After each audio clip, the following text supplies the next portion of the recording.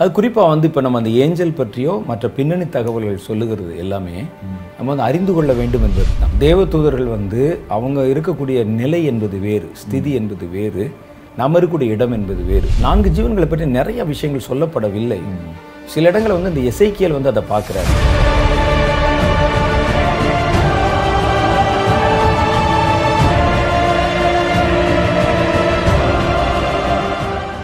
ஆண்டவரே இயேசுவின் நாமத்தினாலே வாழ்த்துக்கள். ஏன், எதற்கு, எப்படி இந்த நிகழ்ச்சியில் மீண்டும் உங்களை சந்திப்பதிலே மகிழ்ச்சி அடைகிறேன். தொடர்ந்து ஒவ்வொரு வாரமும் இந்த நிகழ்ச்சி நீங்கள் பார்க்குறீங்க.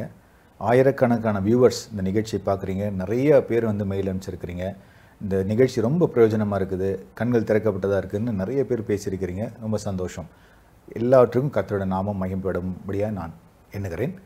சரி, இன்றைக்கும் ஒரு முக்கியமான ஒரு விஷயத்தை நம்ம குறித்து பேச போகிறோம்.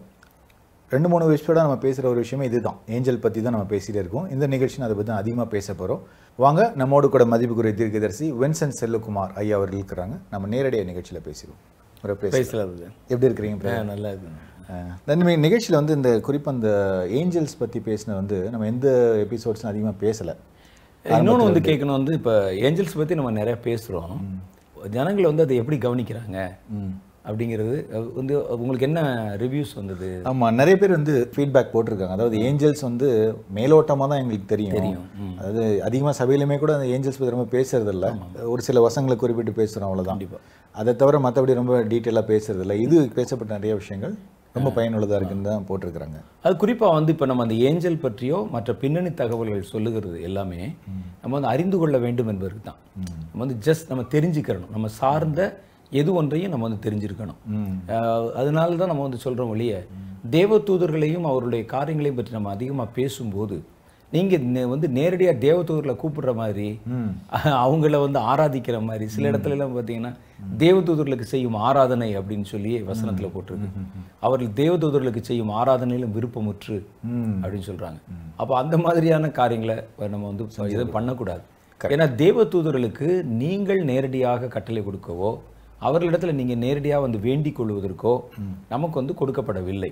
அவங்க முழுக்க முழுக்க தேவனுடைய கட்டுப்பாட்டில் இருக்கிறதுனால கர்த்தர் என்ன சொல்கிறாரோ அதை தான் அவங்க செய்வாங்க. நீங்கள் சொல்கிறதுனால செய்ய மாட்டாங்க. அப்போ வந்து இந்த மாதிரி கட்டளை இடுவது மற்ற காரியங்கள் எல்லாம் அதே மாதிரி நீங்கள் வேண்டிக் கொள்வது தேவனிடத்தில் வேண்டிக் கொள்ளணும். நம்ம எது ஒன்றுமே அது வந்து ப்ராப்பர் சேனலில் தான் போகணும். கரெக்ட். தேவனிடத்தில் வேண்டிக் கொள்ளணும். குமாரனாகிய கிறிஸ்துவின் நாமத்தினால பிதாவிடத்தில் வேண்டிக் கொள்ளணும். பிதாவானவர் தம்முடைய தூதர்களுக்கு கட்டளையிடுவார். தூதர்கள் வந்து நமக்கு வந்து உதவி செய்வாங்க, வேலை செய்வாங்க. நீங்க இதெல்லாம் விட்டுட்டு நேரடியா தூதர்களிடத்துல வேண்டிக் கொண்டு கேப்ரியல் தேவதூதனே நீங்க ஏதாவது வந்து எனக்கு செய்தி சொல்லுங்கன்னா அவர் சொல்ல மாட்டார். அந்த மாதிரி நீங்க செஞ்சீங்கன்னா இந்த வஞ்சிக்கிற ஆவிகள் சில ஆவிகள் இருக்கு. அதெல்லாம் ஏற்கனவே வந்து தேவதூதனா இருந்து விழுந்த ஆவி தான். சரி சரி சரி. அது வந்து ஒரு தேவதூதன் போல வந்து உங்களை வந்து குழப்புவதற்கு நிறைய வாய்ப்பு இருக்கு. நம்ம அதை பற்றிலாம் பேச வேண்டியிருக்கு. இந்த மாதிரி வஞ்சிக்கிற சில தேவதூதர்கள் அவங்களும் தேவதூதர் மாதிரியே வருவாங்க. அதை எப்படி நம்ம அடையாளம் கண்டுபிடிப்பது? அதில் நம்ம அடுத்து நிறைய கேள்வி. அதனால தான் நம்ம சொல்றது வந்து இந்த தேவதூதர்கள் போன்ற காரியமும் இந்த வேதத்தினுடைய பின்புலம் அந்த காரியங்கள்லாம் பேசுனதெல்லாம் நீங்க வந்து ஜஸ்ட் நீங்க வந்து தெரிந்து கொள்ள வேண்டும் என்பதற்காக நான்லாம் அப்படி தான் செய்வேன். எல்லாம் நம்ம சார்ந்திருக்கிற ஒரு காரியத்தை தெரிஞ்சுக்கிறோம், அவருடைய தகவல்களை தெரிஞ்சுக்கிறோம். அப்போ தெரிந்து கொள்வது வேறு, விசுவாசிப்பது வேறு, அதை செயல்படுத்துவது என்பது வேறு. நான் வந்து தெரிஞ்சு கொள்றதுக்கு நிறைய காரியம் வச்சிருப்பேன், அதில் விசுவாசிப்பதற்கு சில காரியங்கள் வச்சிருப்பேன். கரெக்ட். அந்த மாதிரி அப்போ அது மாதிரி வந்து இவங்க வந்து அதை பண்ணணும்.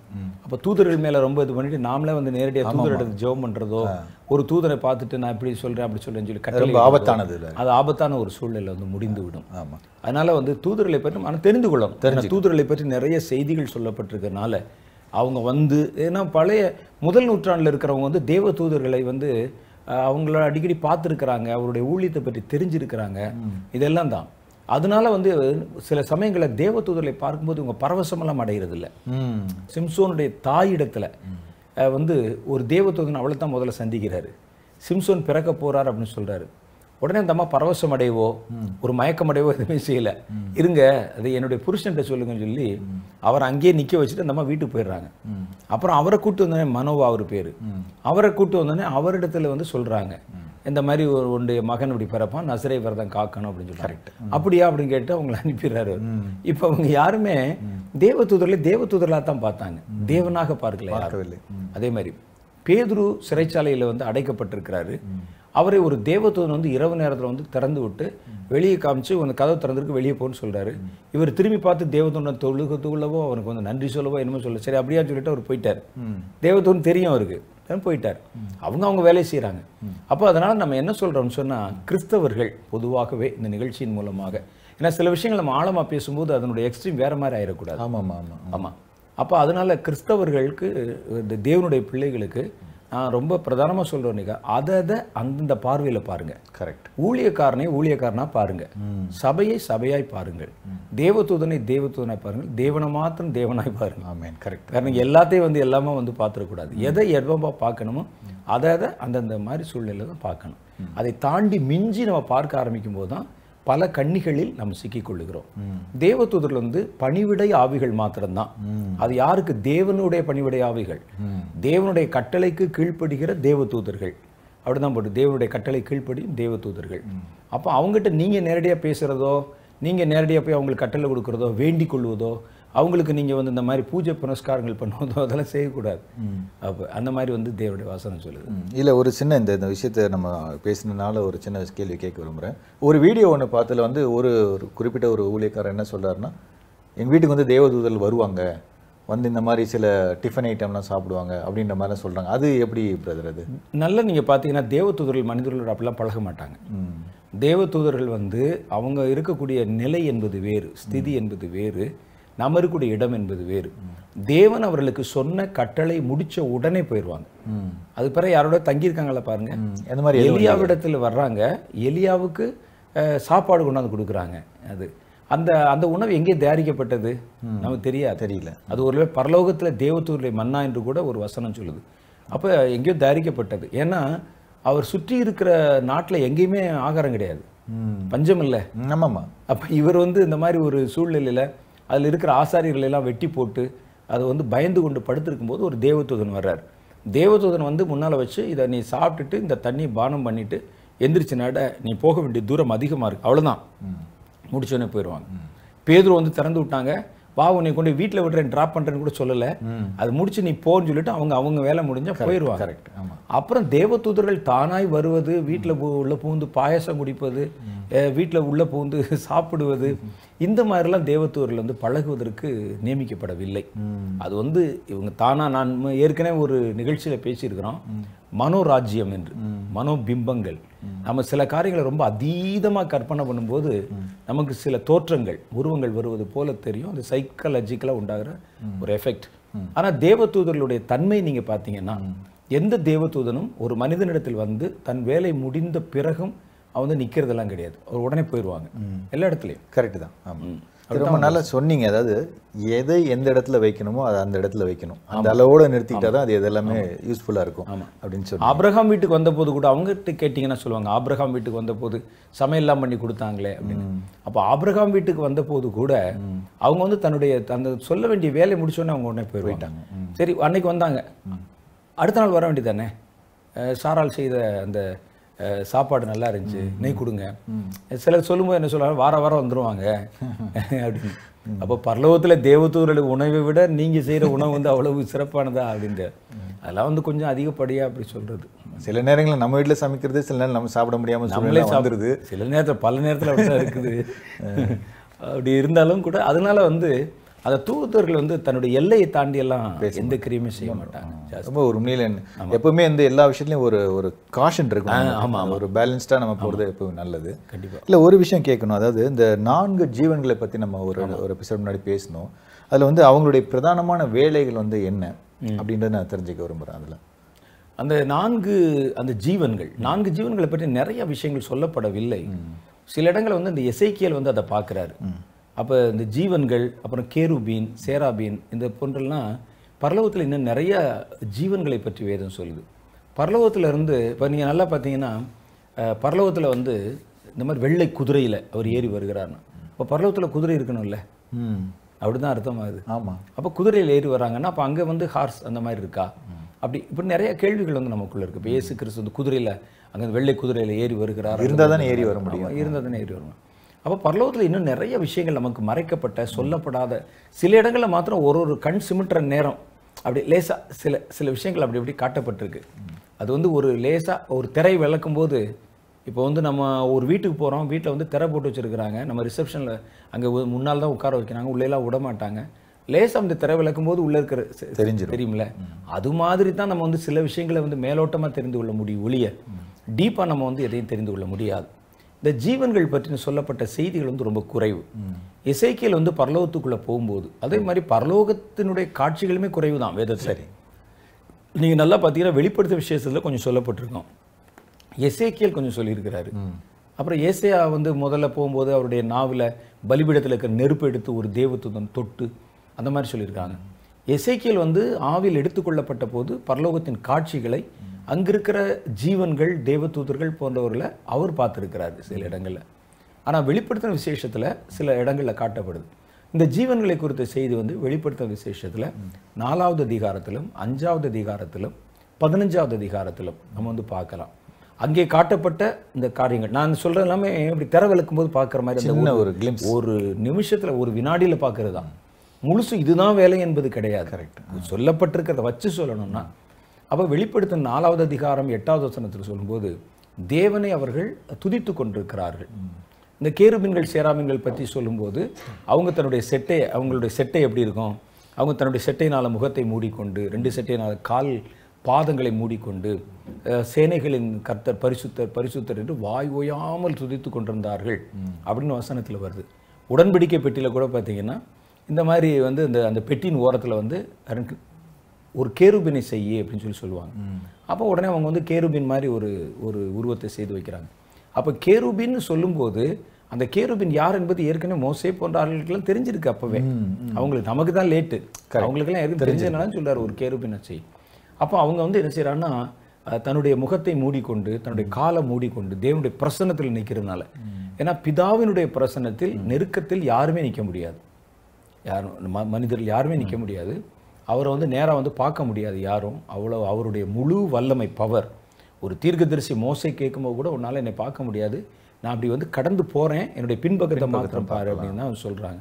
அதனால் பிதாவை வந்து ஒருவரும் வந்து நேராக பார்க்க முடியாது, அவருடைய சொரூபம் அதுக்கு முன்னால் நிற்க முடியாது. ஆனால் இந்த தூதர்கள், இந்த வகை அந்த ஜீவன்கள் தேவன் முன்பாக நின்று அவரை துதிக்கணும். ஆனால் அவரை முன்னால் நேரடியாக பார்க்க முடியாதனால தன் செட்டையினால முகத்தை மூடிக்கொண்டு தன் கால்கள் தெரிவது என்பது மரியாதை குறைவான ஒரு விஷயம். அதனால் என்ன செய்கிறாங்கன்னா அந்த கால் கூட வெளியே தெரியக்கூடாது அப்படிங்கிற மாதிரி, அதெல்லாம் மரியாதை சம்பந்தப்பட்ட காரியம். அந்த தன் காலை வந்து மூடிக்கொண்டு வாய் ஓயாமல் தேவனை துதித்து கொண்டிருக்கிறாங்க அப்படின்னு சொல்லி ஒரு வசனம் சொல்லுகிறது. அப்புறம் தேவனை வந்து இது தாண்டி இவங்கெல்லாம் பக்கத்தில் இருக்கிறவங்க, சரி, இன்னும் கொஞ்சம் அடுத்த ஸ்டெப்பில் இருக்கக்கூடிய சில ஜீவன்கள் நல்ல சுரமண்டலங்களை இசைத்து, சரி, தேவன் வந்து பாட்டு பாடி அவங்க வந்து துதிச்சாங்க அப்படின்னு வசனம் இருக்கு. சரி, வெளிப்படுத்தும் விசேஷம் 5வது அதிகாரம் 8வது வசனத்தில். அடுத்து வந்து இவங்க வந்து தேவனுடைய மகிமை வந்து சொல்லி தேவனை வந்து ஆராதிக்கிற இந்த மாதிரி காரியம்.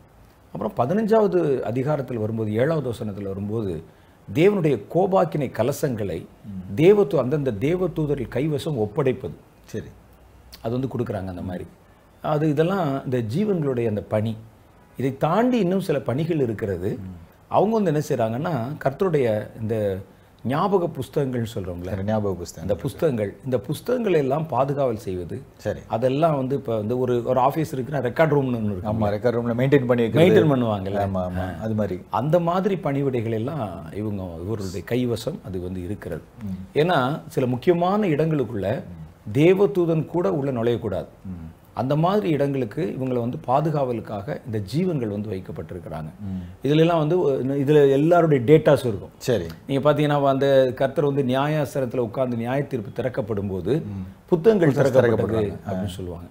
அப்போ இந்த புத்தகங்கள் திறக்கப்படுதுன்னு சொல்லும்போது அந்த ஞாபக புஸ்தகம் என்னுடைய பேரை ஞாபக புஸ்தகத்திலிருந்து பிரிக்கி போடும் அப்படின்னு மோசே கேட்கறது, இந்த மாதிரிலாம். அப்போ பரலோகத்தில் வந்து புத்தகங்கள் அப்படின்னு அது ஒரு பெரிய டாபிக்கே இருக்கு.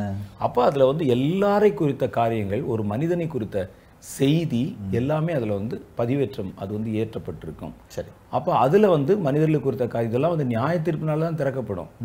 அப்புறம் தேவ ஆதீனத்துக்கு உட்பட்ட சில காரியங்கள் இருக்கு, அது எல்லாம் தேவன் செய்யக்கூடிய சில பிளான்ஸு. அது வந்து கிறிஸ்துவுக்கு கூட தனக்கு கூட தெரியாதுன்னு சொல்றாரு அவர்.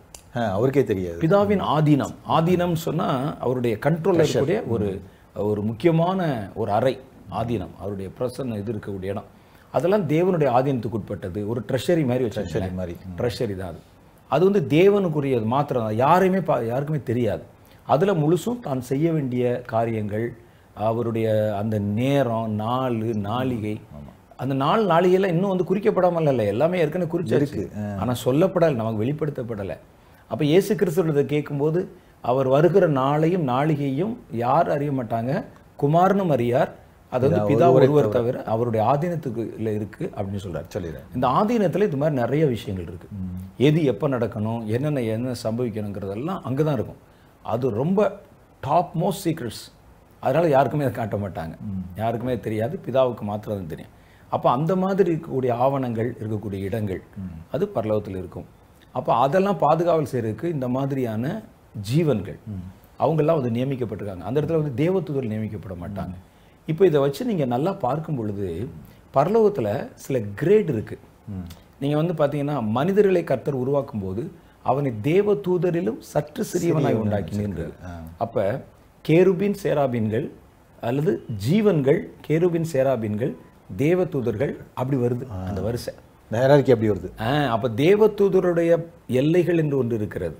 அவங்க வந்து தேவனுக்கு வெகு நெருக்கத்திலிருந்து கர்த்தரை துதிக்க முடியாது. அது வந்து இந்த ஜீவன்கள் தான் அப்படி துதிச்சாங்கன்னு சொல்லி வெளிப்படுத்தல் 4:8 சொல்லுது.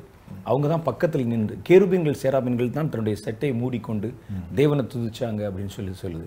மற்ற தேவதூதரிலிருந்து துதிக்கிறதுக்கு ஒரு இடம் இருக்கு, அவங்களுடைய பணிவிடை என்று ஒன்று இருக்கு.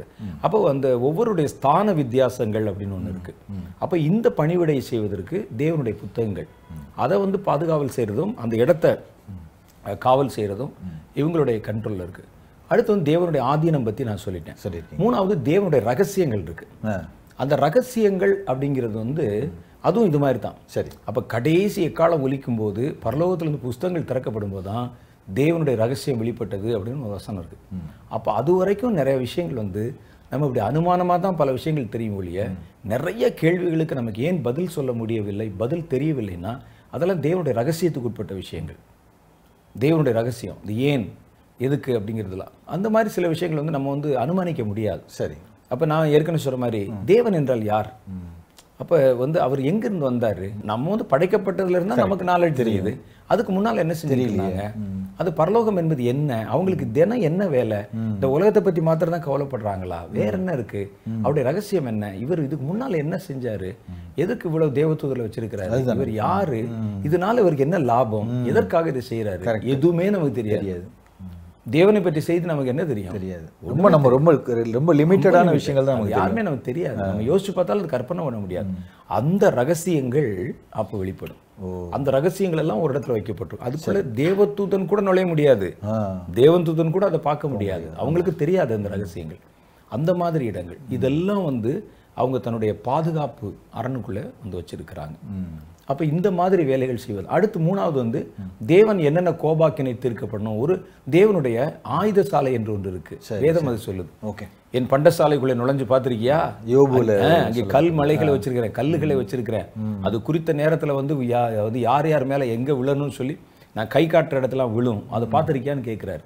அப்படின்னா அது அவருடைய ஆயுத சாலை, வெப்பன்ஸ் வச்சிருக்கிறது. அங்க பாத்தீங்கன்னா இந்த மாதிரி காற்று, பனி, அப்புறம் வந்து கல், இதெல்லாம் வசனத்தில் சொல்லப்பட்டு கல், இந்த மாதிரி நிறைய காரியங்கள் வந்து இன்னும் என்னென்ன இருக்கோ தெரியல. சில கதிர்கள் இருக்கலாம், இந்த சில ரேஸ் எல்லாம் அடிச்சிங்கன்னா முடிஞ்சு கதை, பூமியெல்லாம் சல்லடையாயிரும். கரெக்ட், அந்த மாதிரியான காரியங்கள் இதெல்லாமே அந்த கடைசி நாட்களில் பயன்படுத்துவதற்காக அல்லது தண்டனை கொடுப்பதற்காக வச்சிருக்கிறாங்க. ஆனால் அது கண்டிப்பா பூமிக்கானதாக மாத்திரம் இருக்காது, வேற என்னமோ இருக்கு. அது தேவனுடைய ரகசியம்.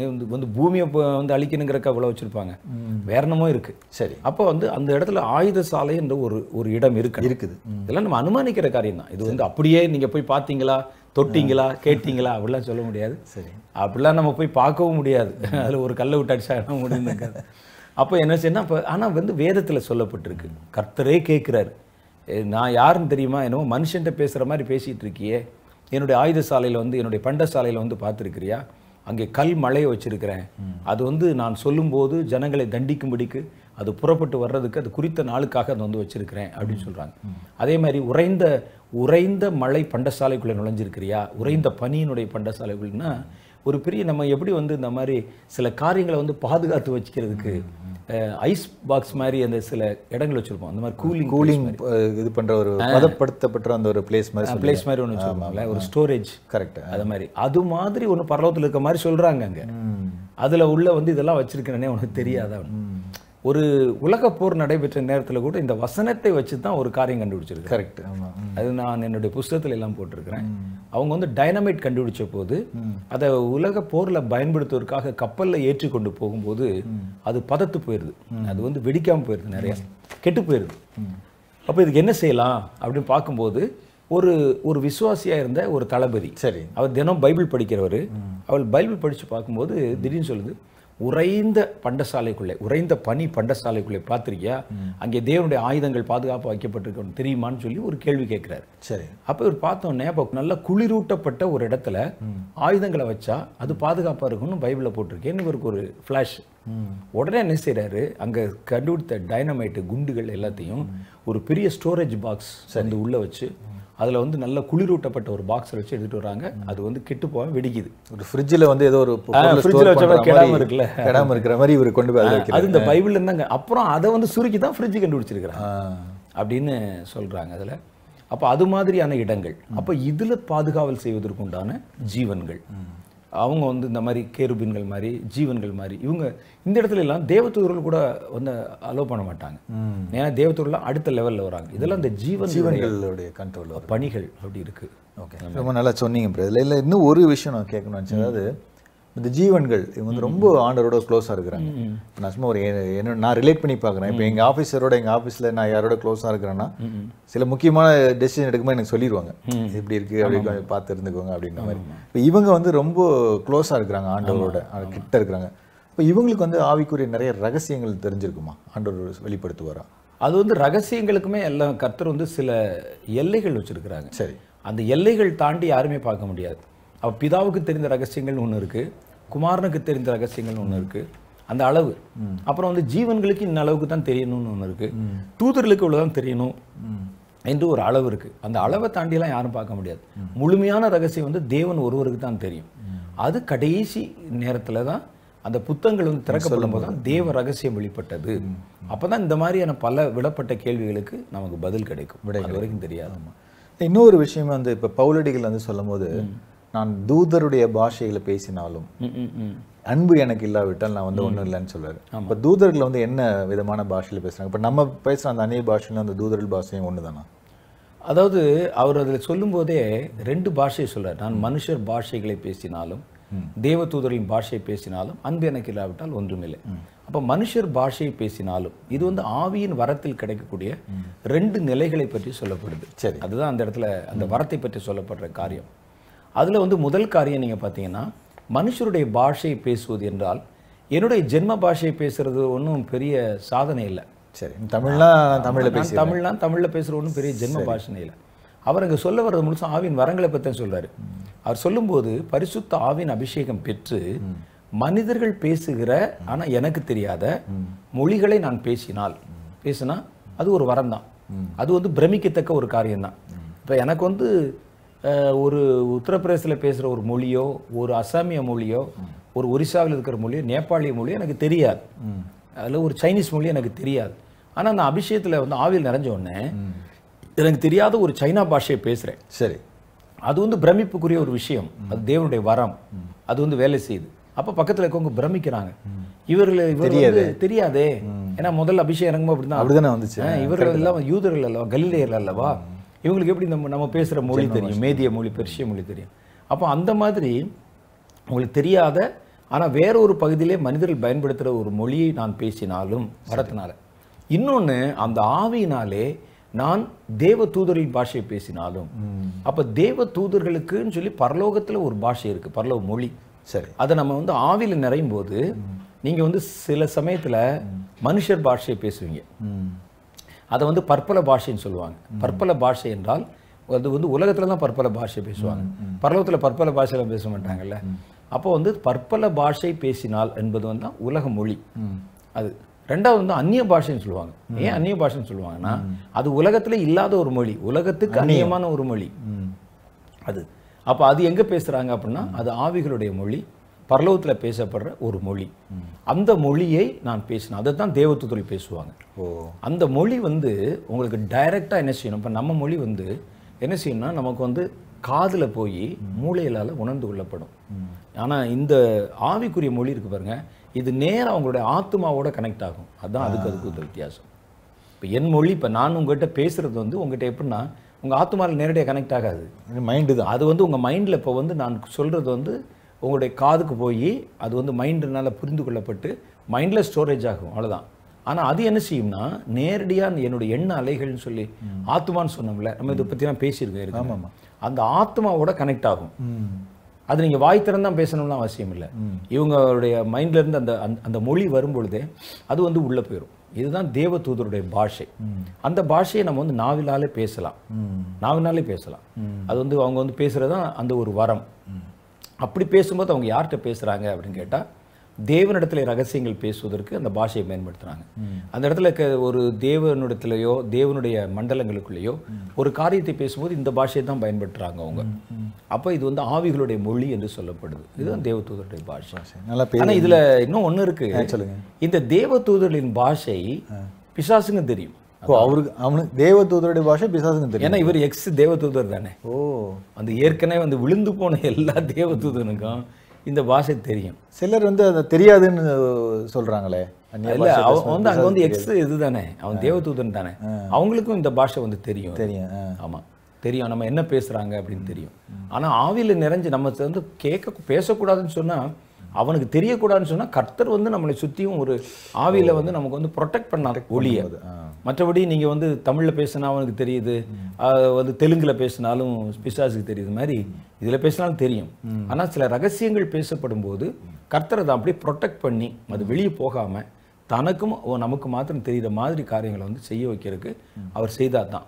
மற்றபடி இவங்க வந்து ஏற்கனவே தேவதூதர்களாக இருந்தவங்க தான். தேவதூதர்களாக இருந்து பரலோகத்தில் இந்த மொழியெல்லாம் பேசி அவங்க வந்து கீழே விழுந்தவங்க தான். அந்த மாதிரி ரொம்ப நல்லா சொன்னீங்க, நிறைய விஷயங்களை விளக்குனீங்க. இன்னும் ஒரு கேள்வி மட்டும் கேட்க போகிறேன். சரி, நான் அதுக்கு உண்டான பதில் வந்து நீங்கள் இப்போ சொல்ல வேண்டாம். சரி, பதில் வந்து அடுத்த நிகழ்ச்சியில் சொல்லுங்க. கேள்வி என்ன அப்படின்னா, அதாவது தேவதூதர்கள் வந்து ஜனங்களை சந்திக்கும் போது, இப்போ ஃபார் எக்ஸாம்பிள் வந்து கிதியோன் வந்து சந்திக்கிறாரு. அவர் வந்து அட்ரஸ் பண்ணுறது பராக்கிரமசாலியே அப்படின்னு அட்ரஸ் பண்ணுறாரு. மேரி அவங்க ஆண்டோடைய தாயாரை பார்க்கும்போது கிருபை பெற்றவளை அப்படின்னு சொல்றாங்க. இப்படி ஒருத்தருக்கும் அட்ரஸ் பண்ணும்போது ஒரு டைட்டில் சொல்றாங்க. இது என்னன்றதை வந்து நீங்க பதில நீங்க அடுத்த வாரம் சொல்லுங்க. நான் நேர்கள்ட்ட இந்த பதிலை நம்ம எதிர்பார்ப்போம், கேட்போம், என்ன சொல்றாங்கன்னு பார்ப்போம். தொடர்ந்து நம்ம அடுத்த நிகழ்ச்சியில் பேசுவோம்.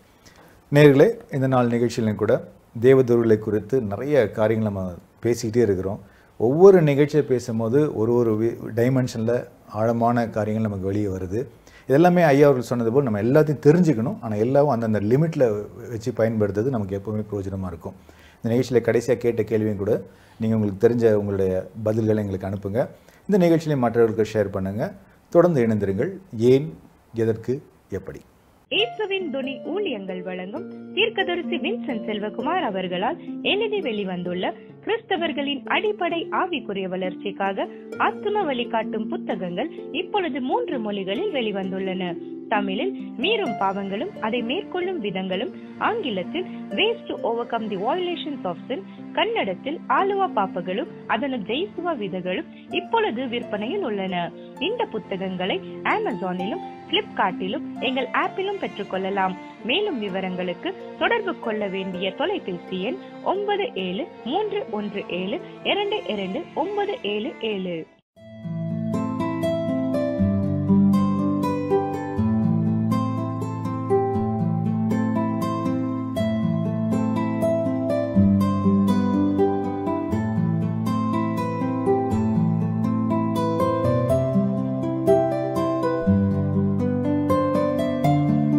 தேவதூதர்கள் வந்து மனிதர்களிடத்துல போய் ஒரு செய்தி சொல்ல போகும்போது அவங்க ஒரு குறிப்பிட்ட ஒரு அட்ரஸ் டைட்டில் பண்ணி தான் சொல்றாங்க. சரி, இப்போ கிருபை பெற்றவளே பாக்கியவதி அப்படின்னு சொல்றாங்க. இன்னொரு இடத்துல வந்து பராக்கிரமசாலியே கிதியோனை பார்த்து சொல்லுவாங்க, கர்த்தர் உன்னோடு இருக்கிறார் அப்படின்னு. இப்போ அவங்க சொல்றதுக்கு ஸ்பெசிஃபிக்காக ஏதாவது நோக்கம் இருக்கா? அதை ரிலேட்டடாக தான் ஏதாவது பேசுவாங்களா? தூதர்கள் அப்படின்ற கேட்டகரியில் நம்ம நிறைய பேசிட்டோம்.